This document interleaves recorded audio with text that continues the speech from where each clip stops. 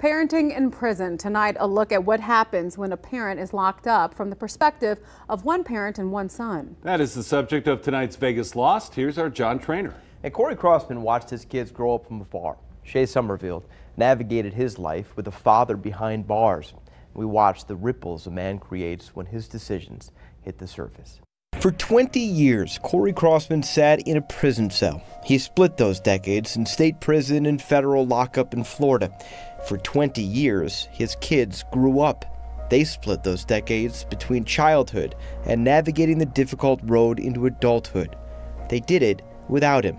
He lives with regret. I have a 30-year-old daughter who is currently incarcerated, and I've missed most of her life, and it's been the biggest regret of my life is missing my kids' lives. Crossman's youngest daughter is now 26. His oldest daughter, 31 and in prison. They were kids when Crossman was sentenced to prison for his role in a drug crime organized by the Aryan Warriors. We were there those years ago when Kory was arrested. His girlfriend defended him to our cameras. His family has supported him. Support that he said helped turn his life around. I can't put into words how impactful it was to have my family stick by me and stand by me and be there for me even when I wasn't there for myself. When I did decide to change my life and do things differently, it was their support and their love for me that gave me the strength to do the things I've done and to make the changes I've made. Crossman's family tree has roots in prison. So does Shea Summerfield's. It's a cycle that I want to break, you know. I've been in prison, my brother's been in prison, his brother's been in prison. So, you know, when I have my children, I want to be able to break that cycle. Summerfield's life has been a series of sentences. His most recent stretch, 23 months. He's grown up with it. His dad has been in prison for 37 years. That lack of a father at home, Shea believes, has shaped his life. I've never asked nobody for help, you know what I'm saying? And this is my first time asking for help, and now I'm knowing how to become a man, you know.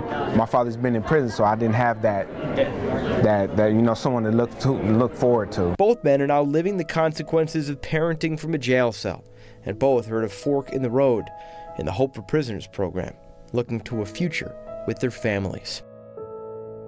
Yeah, that link to a family, that link that it has to prison is so important. Hope for Prisoners now has classes on parenting for those people recently getting out. Summerfield, by the way, going to see his dad possibly next year when he ends a 38-year prison sentence. Wow. First time since he was 3. Crossman planning on meeting his son for the first time in 20 years next year. He lives in Utah. Family reunions that have been decades in the making. Yeah, sounds like it. It's all about trying to break that cycle, as you point out. Often the children of incarcerated people.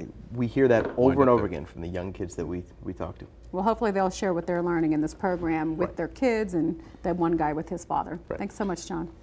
Hey, if you have ideas you would like John to check out for his Vegas Lost series, you can email those to vegaslost@news3lv.com or just give us a phone call. The number for that, 702-909-2138. And in just a few minutes, if you'd like to communicate with John directly, he'll be logging onto our News 3 Facebook page to take your questions and comments live.